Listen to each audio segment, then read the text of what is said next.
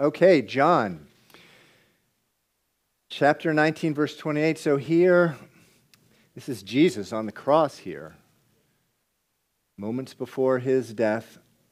Verse 28 says, "After this, Jesus, knowing that all things were now accomplished, that the scripture might be fulfilled, said, I thirst." Verse 29, now a vessel full of sour wine was sitting there, and they filled a sponge with sour wine, put it on hyssop, and put it to his mouth. So when Jesus had received the sour wine, he said, "It is finished." And bowing his head, he gave up his spirit. Therefore, because it was the preparation day, that the bodies should not remain on the cross on the Sabbath, for that Sabbath was a high day, the Jews asked Pilate that their legs might be broken and that they might be taken away. Then the soldiers came and broke the legs of the first and of the other who was crucified with him. But when they came to Jesus and saw that he was already dead, they did not break his legs. But one of the soldiers pierced his side with a spear, and immediately blood and water came out. And he who has seen has testified, and his testimony is true, and he knows that he is telling the truth, so that you may believe. For these were done that the scripture should be fulfilled. Not one of his bones shall be broken. And again, another scripture says, they shall look on him whom they pierced. After this, Joseph of Arimathea, being a disciple of Jesus, but secretly, for fear of the Jews, asked Pilate that he might take away the body of Jesus, and Pilate gave him permission. So he came and took the body of Jesus. And Nicodemus, who at first came to Jesus by night, also came, bringing a mixture of myrrh and aloes, about 100 pounds. Then they took the body of Jesus and bound it in strips of linen with spices, as the custom of the Jews is to bury. Now in the place where he was crucified there was a garden, and in the garden a new tomb in which no one had yet been laid. So there they laid Jesus, because of the Jews' preparation day, for the tomb was nearby. Let's pray.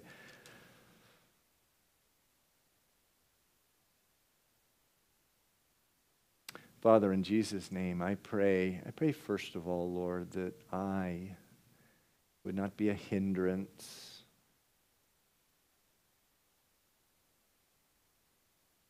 of you saying everything that you want to say and just being heard by the brothers and sisters here, Lord. Lord, I'm weak. The psalmist says, that I read this morning, I'm poor and feeble. I'm just a man with feet of clay, Lord. I pray, Father, that you would use me in spite of all that as a vessel. Because, Lord, here there's just so much. Is there really, all the Bible, Genesis to Revelation, there's so much. But here, Lord, so sobering. This event, central in history, crucifixion of your Son. I don't want to be a hindrance to anyone hearing that. I want to be a hindrance to a heart being torn or a heart being encouraged. Someone that needs warning or exhortation. Lord, I pray, Father, you say you're seeking those to worship you in spirit and truth, and that's our prayer, Lord. For the worship time we've already had, but also for this time, that at the end, that we are worshiping at the end of this word that you're delivering, Lord. I pray that for our church and every church that's in Boston, Lord. I pray this in Jesus' name. Amen. Okay, you may be seated.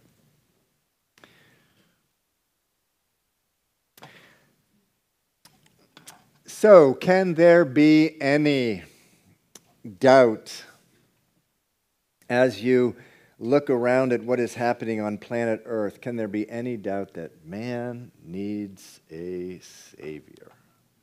Oh my. Is that true? Can there be any doubt as you look at man trying to sort of solve things that he can't do it? Man can't save himself. He needs a Savior. How can man save itself? Man so often is his own worst enemy. How can I save myself? How can you save yourself? I'm my own worst enemy. I know that much about myself. I need a Savior. And so do you.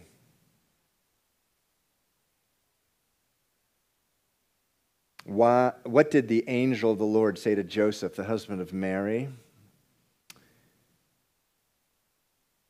His betrothed Mary. The betrothal is sort of a contractual engagement. Was pregnant. He had never known her. Meaning they had not consummated a marriage, and she's pregnant. And what did the angel of the Lord say to him? He said, "You shall call the baby's name Jesus, for he will save his people from their sins." Matthew 1:21. The word Jesus, Greek form of Joshua. Joshua means Jehovah saves. You'll name him Jesus because he's going to save his people from their sins. Oh, how we need a Savior. What did the angels declare to the shepherds?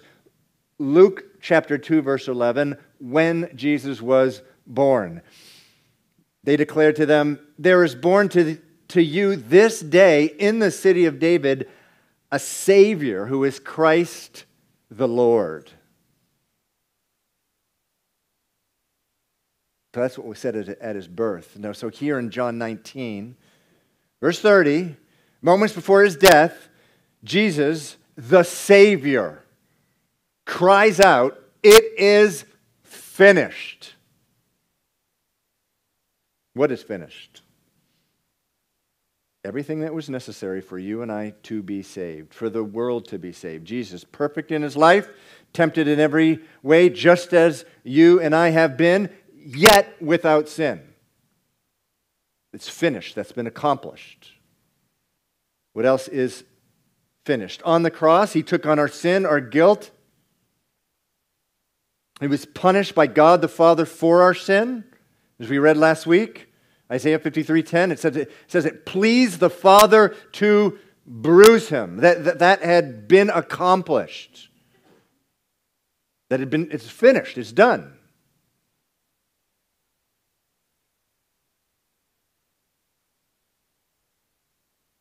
It's finished. It's done. What happened in Genesis 2, second chapter of the Bible? God said, "Let us make man in our image." That image of God, the likeness of God, that reflection of God, the glory of God had been ruined by sin.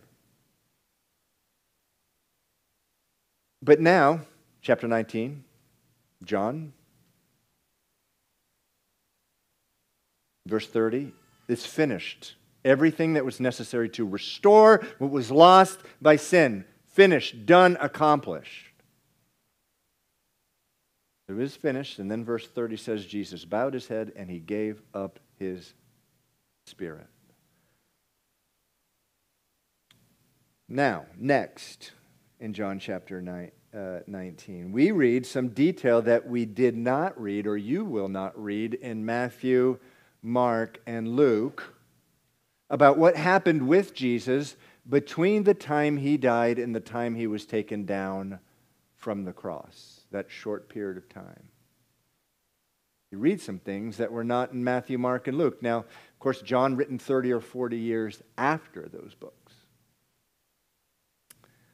So let's read about this detail that John felt it was important to include, important to the story that we need to hear. So it starts in verse 31. Jesus says, it is finished. He's bowed his head. He gave up his spirit. And then verse 31 says, therefore, because it was the preparation day, that the bodies should not remain on the cross on the Sabbath, for that Sabbath was a high day, the Jews asked Pilate. Pilate was the Roman governor. He was the Roman judge who had given Jesus over to be crucified. They asked Pilate that their legs might be broken and that they might be taken away. Okay, so what is that about? Why did the Jews not want the bodies on the cross on the Sabbath? The Sabbath being the seventh, the last day of the week, the Jewish week. Day of rest, a day dedicated to the Lord. Well, you know, throughout the Old Testament, time and time again, there are verses which are a foreshadowing of Jesus the Messiah. His life, his death, his burial, and his resurrection. Now, one of the many verses is in Deuteronomy chapter 21, which we just posted last week, by the way, online. It says this, and this is a foreshadowing of what you just read about in this verse. It says this, if a man has committed a sin deserving of death, and he is put to death, and you hang him on a tree, yes, this is gory, his body shall not remain overnight on the tree, but you shall surely bury him that day, so that you do not defile the land which the Lord your God has given you as an inheritance.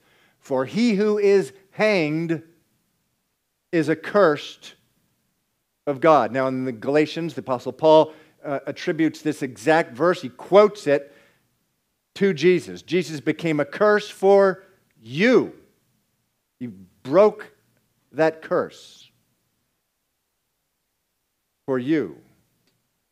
So what's happening here is, the idea here is that leaving a dead body on a tree, and remember throughout the Bible, a tree and a cross, used interchangeably, would particularly have been a no-no on a Sabbath. They didn't want it to remain overnight on any day, but particularly on a Sabbath, and that's the point of verse 31. Now remember, Sabbath, the Jewish Sabbath, last day of the week, it actually didn't begin in the morning, it began at dusk. So from dusk to dusk was the Sabbath. And so they went to Pilate and they said, hey, look, this is not okay, having bodies on a tree, on a cross, on a Sabbath day, but particularly this one, because it's in the middle of their Passover feast. And that's why it says in the middle of verse 31, it says, that Sabbath was a high day. In other words, a Sabbath that was in the middle of one of their religious feasts. It's a Passover. Now that's a really important Sabbath. Can't enjoy your roasted lamb if there's a dead body that's been hanging. And they're thinking of Deuteronomy. And Jesus, a fulfillment of all that, a foreshadowing of it. They didn't want his body to be laying on the cross overnight. So they go to the Roman judge, the Roman governor, Pilate. They request that the legs be broken. That's what it says in verse 31.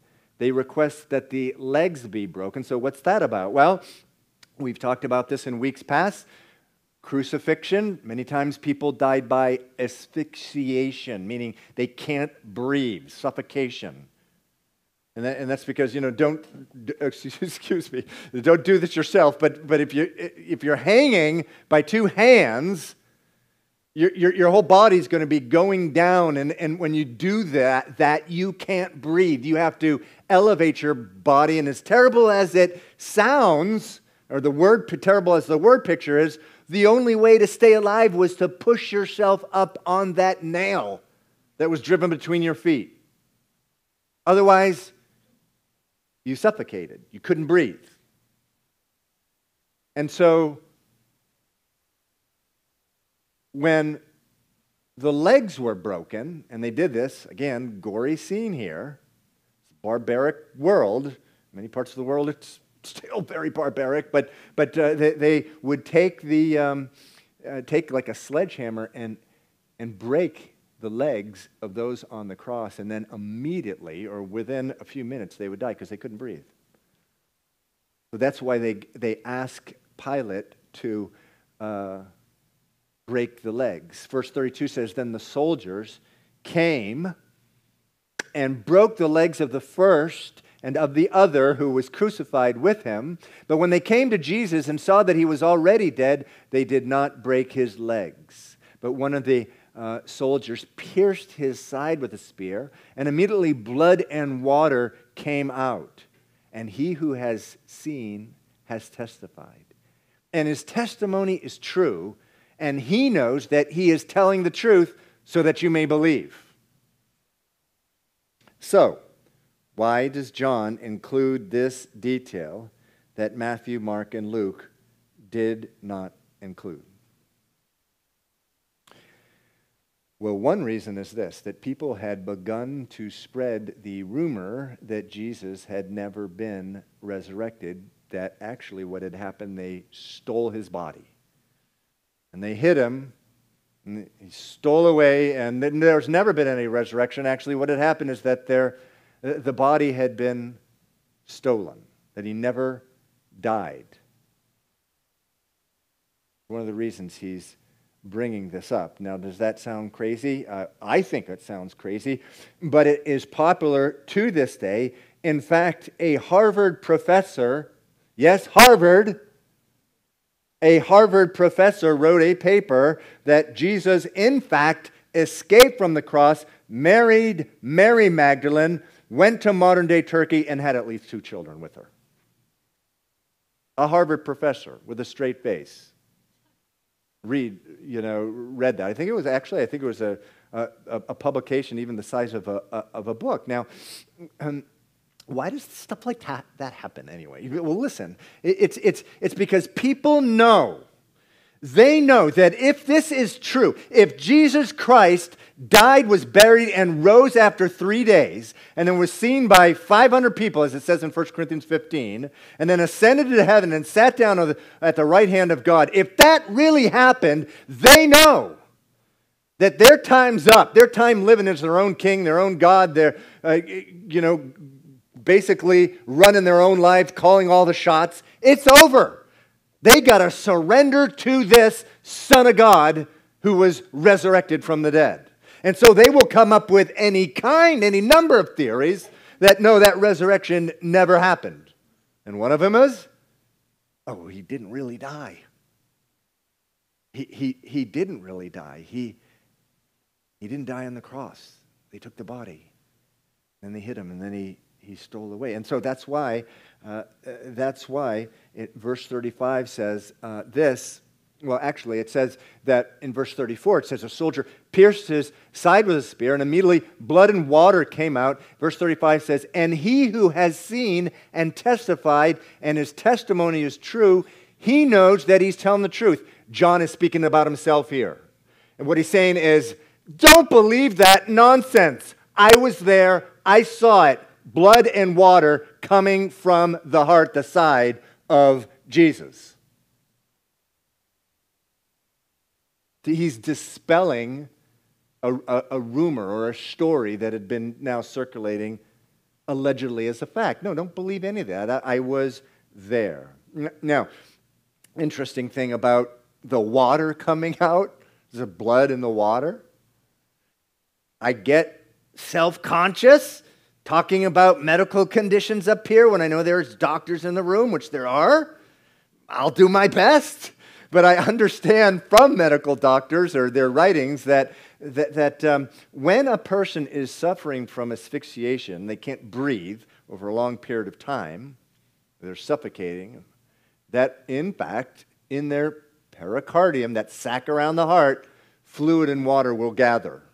Water-like fluid will gather around the heart. In addition, get ready for this, the same thing happens when a man or woman suffers from hypovolemic shock. Hypovolemic shock.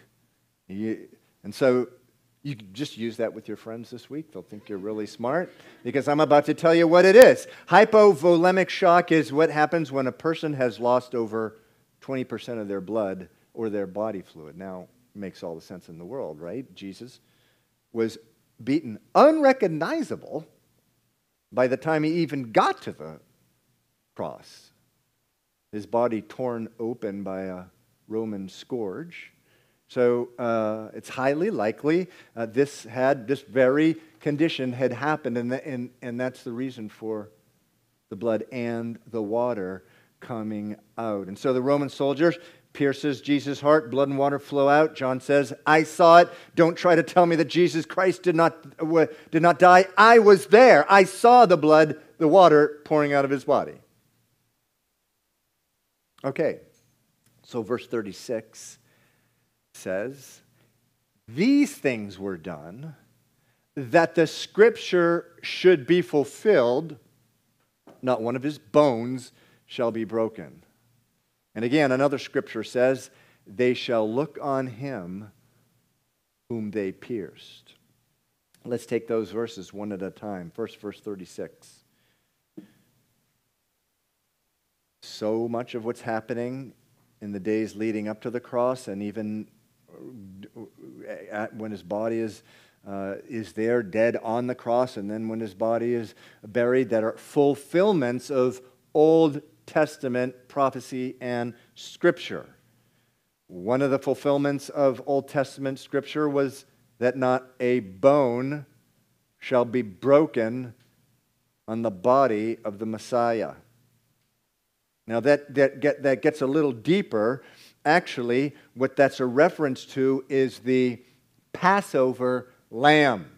Remember, we discussed last week that Jesus was a fulfillment of the lambs that had been offered every day as sin offerings at the tabernacle and temple, but he's also the fulfillment of the slaying of the Passover lamb, which was a very different thing. Now, quickly, the Passover occurred when?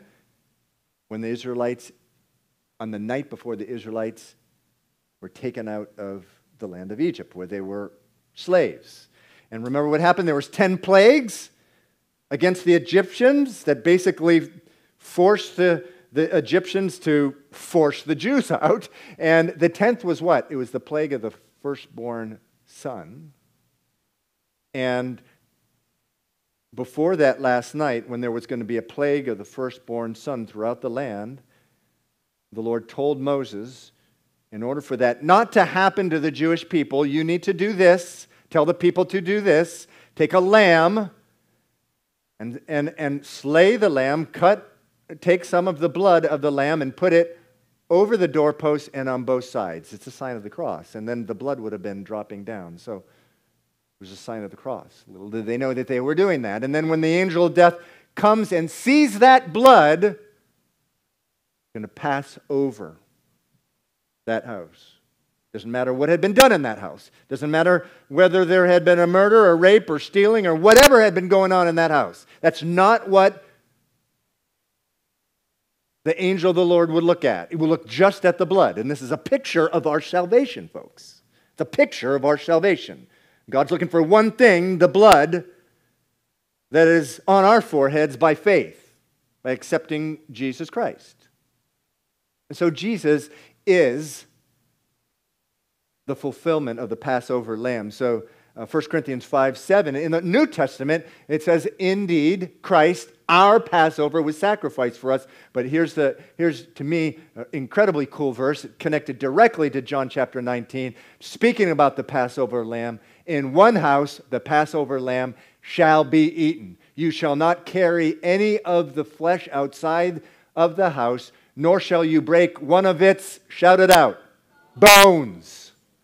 And so that's why these soldiers, they are sent out with instructions. The Roman governor had said, you need to break his legs. They actually disobeyed the Roman governor's instructions. Why? Because of this. He was a fulfillment of a Passover lamb, but of course he had died already, so they didn't have to break his legs. So a fulfillment of that. Next verse says, a quote from Zechariah, a prophet Zechariah, says, and again another scripture says, verse 37, they shall look on him whom they pierced. Let me put on the projection screen a larger version of this. This is written about 500 or 600 years before the crucifixion of Jesus. It says, they will look on me, capital M, whom they pierced. The book of Zechariah, by the way, is just packed with messianic prophecies. It's startling when you read through Zechariah. They will look on me whom they have pierced. Yes, they will mourn for him as one mourns for his only son, and grieve for him as one grieves for a firstborn. Now, the partial fulfillment of this was the cross, but the Bible actually says the fulfillment will not be complete until Jesus returns and Israel sees, wow, Jesus was everything that he said he was. And they will mourn. How could we have done that? Of course, all of us are responsible for his death. But wonderful fulfillment of Scripture there. So let's go on. But first, here's Jesus Christ. The prophet Isaiah calls him the Wonderful. I love that name of Jesus. He's called the Wonderful. He's the Wonderful. The Counselor, the Prince of Peace, the Everlasting Father, interestingly. Jesus is also given that name. The Mighty God. He's dead on the cross. Jesus Christ, the Bible calls him the Lion of Judah, the Ancient of Days, the King of Glory. He's dead there. And as we talked about last week, all of history before him, looking towards him. Central event in history. All of history after him, looking back to him. Messiah, dead on the cross. So let's continue, verse 38. After this, Joseph of Arimathea, being a disciple of Jesus, but secretly for fear of the Jews, asked Pilate that he might take away the body of Jesus, and Pilate gave him permission, so he came and took the body of Jesus.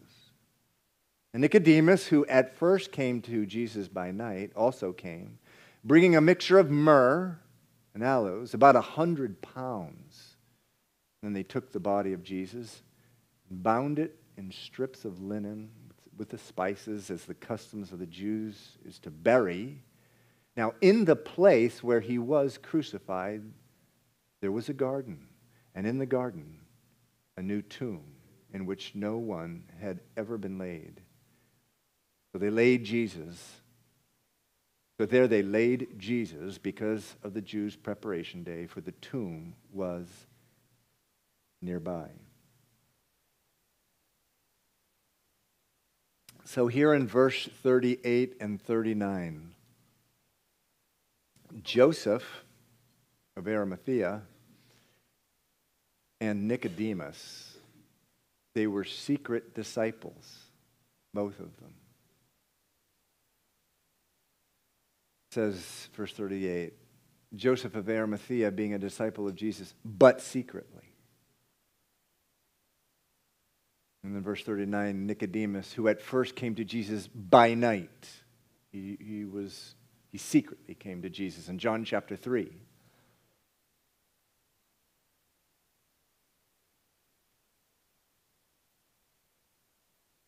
Joseph, it says this of him in Mark 15:43. Joseph of Arimathea, a prominent council member. So that means a prominent council member. That's talking about he was a Sanhedrin member, he was a member of the governing council of all Jews everywhere in the world. He's a very important man. Another place he's called a rich man, who was himself waiting for the kingdom of God, come and took courage and went into Pilate and asked for the body of Jesus. That's from Mark 15:43.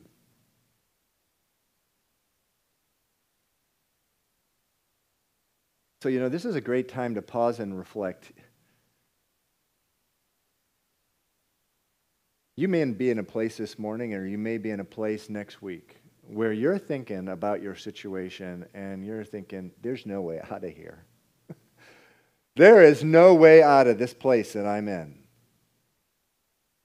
You have no idea what God's resources are. You have no clue. Let me tell you, the 11 apostles, remember Judas had hung himself by now, but the 11 apostles, last thing in the world that they wanted was to have Jesus given a Roman burial, which is they just take the body and they throw it in a common grave. There's a place south of the city of Jerusalem, the Valley of Hinnom, was a place of burning. Actually, Hades gets one of the names for hell is taken from this place. It's just where dead bodies were thrown. Now, the 11 apostles, we know they were uneducated. They were common laborers. There was no way they were going to get in and get that body. And they were thinking, this is awful. If crucifixion wasn't enough, what they're going to do to his body. Listen, they had no idea. God has so many resources that we don't know about. They had no idea there was a couple of people on the ruling Jewish council who were disciples in secret. So this guy, he goes into Pilate. It says he took courage. Nicodemus, same thing. John chapter 3, Nicodemus, it says, came to Jesus by night, secretly, and he went to Jesus and he said, no one could do all these miracles and not be from God. And what did Jesus say? This is one of the most glorious verses in the Bible. Unless a man is born again, he will not see the kingdom of heaven. How many times since that day, probably about 2 years before, how many times did he repeat that? Or did that verse go over and over and over and again in his mind? You must be born again, you must be born again, you must be born. But these men, they had been in secret. They just took public, they went public. They said, enough is enough. I'm going out in the open. And what was it? Cross. It was the cross. Even the Roman centurion said, after he was a pagan man, he was not a believer, he said, truly this man was a son of God, or is the son of God. After Jesus died. And Nicodemus, Joseph, they saw what had happened, and then that's it. I'm not living like a hypocrite anymore. I'm going public. And they took courage and they went out. Listen, some of you, you're secret disciples. That's what you are. You're a secret disciple at your work, at your school, in your family. You're a secret disciple. And you know something? I don't say this to condemn you. You know why? Because the Bible never condemns. You notice how the Bible never condemns Joseph or Nicodemus? Never does. Does mention that that they were in secret, but it really doesn't condemn them for that. You're going to go to heaven even if you remain a secret disciple. One small problem. You're going to be miserable if you stay in hiding. I was in the Beatitudes this week. Blessed are those who are poor in spirit. Blessed are those who mourn. Blessed are the peacemakers. Blessed are the meek. And then it gets to what? Blessed are those who are persecuted. And that word blessed, interesting word. I've been, studying the Beatitudes for years and years. Really, in my opinion, the best translations translate it happy. Happy are the poor in spirit. Happy are those who mourn. Sound crazy? There's a rejoicing in mourning. Happy are those who are meek. And happy are those who are persecuted. There's a choice to sort of avoid persecution, of going public and stop being secret and going out and going public with your faith, and that's being miserable. And by the way, this is not a statement. If someone's living in a Muslim country or something like that, I'm talking about the United States of America here. Happy are those who are persecuted. Now, there's a lot of college students here, and there's a story I tell, about every 5 or 6 years, and I don't think I've told it in 5 or 6 years, but it is the type of story that I think it'd be great to share 100 times. If I could, I would. When I was in college, I went to Wake Forest University in North Carolina. I was not a Christian. I didn't become a Christian after college, but I did a lot of stupid things in college.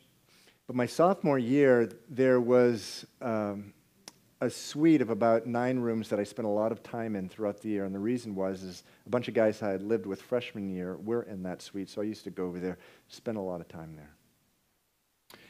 And there was a man in that suite of rooms. He was a kid at the time. His name was Greg Johnson. Greg Johnson was his name.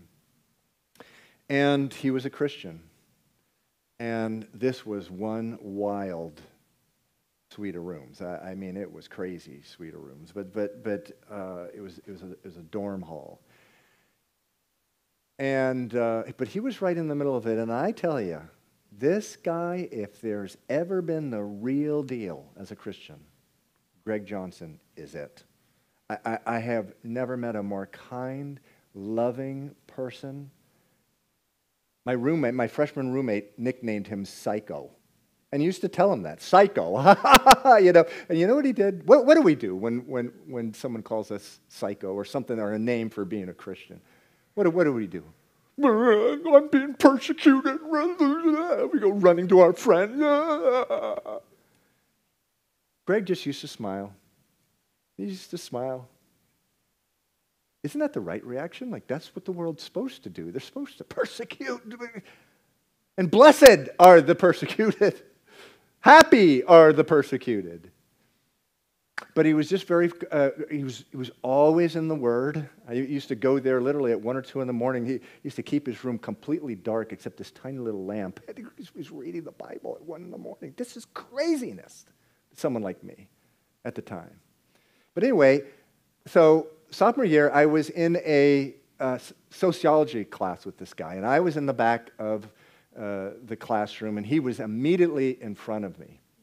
And the sociology professor, and by the way, all college students, beware of your sociology class. There's just, I'm sorry I have to say it, there's just a lot of nonsense and garbage. That's a warning for you. But anyway, let me move on. So the professor goes on, and he says this. He says, so why do people go to church? And so he said, why do people go to church? And so one person raised their hand and said, well, because they did it growing up with their family, so they just continued doing it. And someone else said, well, because, they're pressured into doing it. Or someone else said, well, it's a custom in certain geographical areas of the country. And then, Greg right in front of me, I see him, he's getting like antsy, I could see him visually, he was not looking good. But then the professor said this, he really said it, quote, direct quote. He said, well, how about this one? People go to church because they're sadomasochists. They like going to church and getting beaten by a verbal whip by the pastor, by the preacher. That's what they like. And at that moment, Greg's like, he raises his hand and he said this. He said, I don't know about anyone else, but I go to church to worship God. Now, I'm in the back of the room, okay, at this classroom, and so this is what I saw. Everyone just looking at it like that. And the professor, these words went right into this guy's heart. This guy goes, oh yeah, I'm an Episcopalian, and our book is like it's like our Bible, our book of prayer is. I'm thinking, what does that have to do with your question? The guy was convicted and guilted out because of Greg. They went and did this little interchange, but Greg Johnson was not a secret disciple. And let me tell you, I was not a Christian. That had a big impact on me, your pastor. And at some point, we got to come out of hiding. We have to. We got to come out of hiding if we're going to be fruitful, if we're going to have that joy in our life. Blessed, happy are those, the persecuted, those who come out. You know what happens many times too? There's no persecution at all. We were just lied to.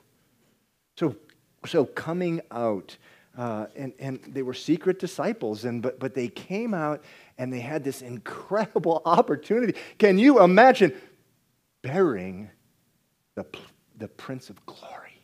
They got to bury him. And think about what we miss when we stay in hiding. But they got to bury the Prince of Glory. So I'm going to call the worship team up. Just going to read the last few verses here. Verse 40 says, "Then they took the body of Jesus and bound it in strips of linen with the spices, as the custom of the Jews is to bury. Now in the place where he was crucified there was a garden, and in the garden a new tomb in which no one had been laid." Don't miss this, that in the Garden of Eden, man originally fell and all was lost. In a garden, two gardens, the Garden of Gethsemane and this garden, everything was bought back again. The Lord always gets the last laugh. He really does. The last rejoicing. A new tomb in which no one had ever been laid. Verse 42, "And there they laid Jesus," because of the Jewish preparation day for the tomb was nearby, meaning they didn't go bury him miles outside of the city, right there next to Jerusalem, right next to the cross, right near the cross. Jesus was buried. So Jesus' burial. You know, usually when I'm thinking about the last couple chapters of Matthew, Mark, Luke, and John, a lot of times when we think, just in our mind, when we think of those last couple chapters, we're like, we jump right from the death of Jesus to the resurrection. We shouldn't do that. You shouldn't do that. I shouldn't do that. We will miss something.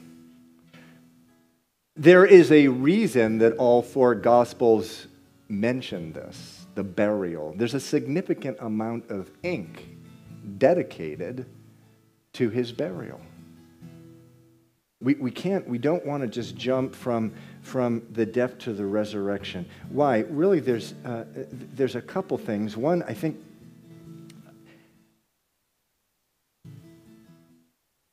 think that there's, of course, the fulfilled prophecy. There's the fulfilled prophecy. In 1 Corinthians chapter 15, verses 3 and 4, it says this. It says, this is Paul. He's saying, "For I delivered to you first of all that which I also received, that Christ died for our sins according to the Scriptures, and that he was buried, and that he rose again the third day according to the Scriptures." So see, here you see he was buried. So the prominence of him being buried. Now in the Apostles' Creed, many of us grew up with this in church, standing up and reciting this at church. It says he was born of the Virgin Mary, he suffered under Pontius Pilate, and was crucified, died, and buried. All this was a fulfillment of Isaiah chapter 53. Isaiah chapter 53 says this, and I think it's verse 9. It says, "And they made his grave," the Messiah's grave, "with the wicked, but with the rich at his death."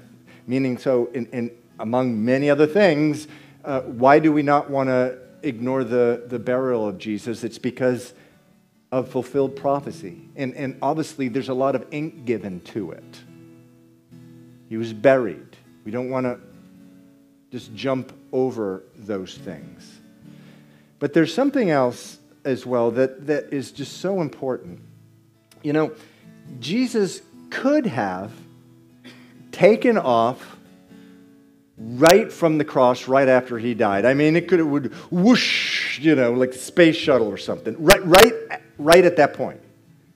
He could have done that. Actually, that did happen, right? In 40 days later, Acts chapter 1, he's there and he goes whoosh, right up into the clouds.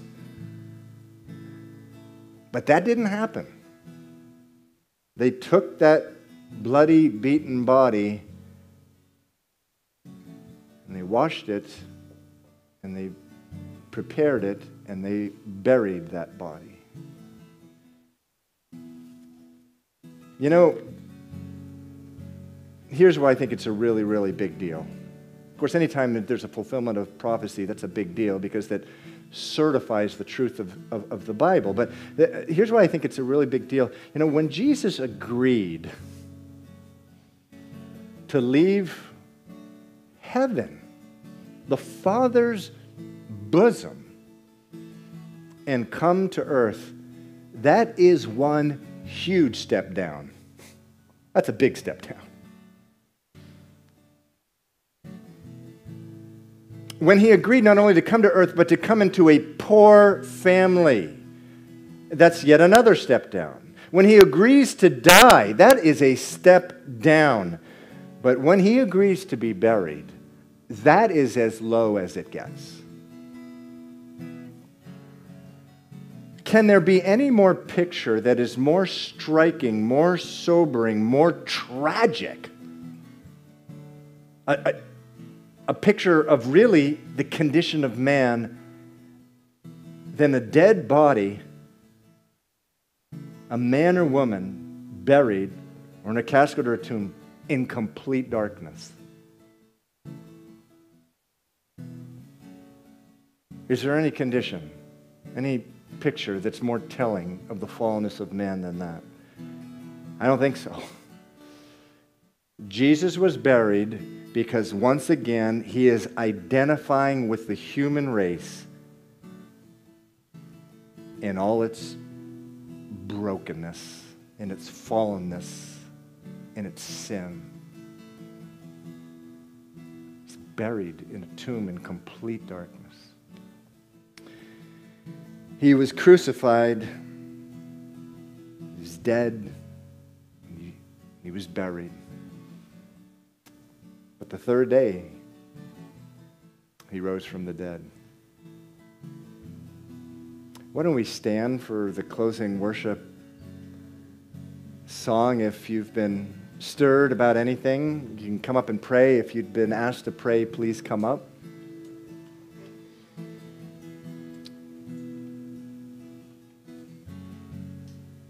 What Christ did for you, for me, for the human race. And yeah, we don't want to skip over, and we don't want to go just from the death to the resurrection, do we? Because just reading about the burial, it just makes him love him more. And really, that's what this is all about. That's why we read the Bible, so we'll love him more passionately. When we do that, we respond with a life that runs hard after him and a life of worship. The more we love him, the more we worship. And the Father is calling, he's been calling for the last 2,000 years those who worship him in spirit and truth. I'm going to close in prayer, and then you can come up and pray and we'll all worship. Father, we just thank you so much for this picture. Wow, Lord, it does. It makes us love you even more, Lord. Thank you for doing that in our hearts. And yes, Lord, we come out of secret, Lord, when we read about the cross and the burial. We want to come out, Lord. Yes, I am a Christian. I am a follower of Jesus. Do that work in all our hearts, Lord. I do it in my heart. Know how we want to be, how we desire to be. It's a reflection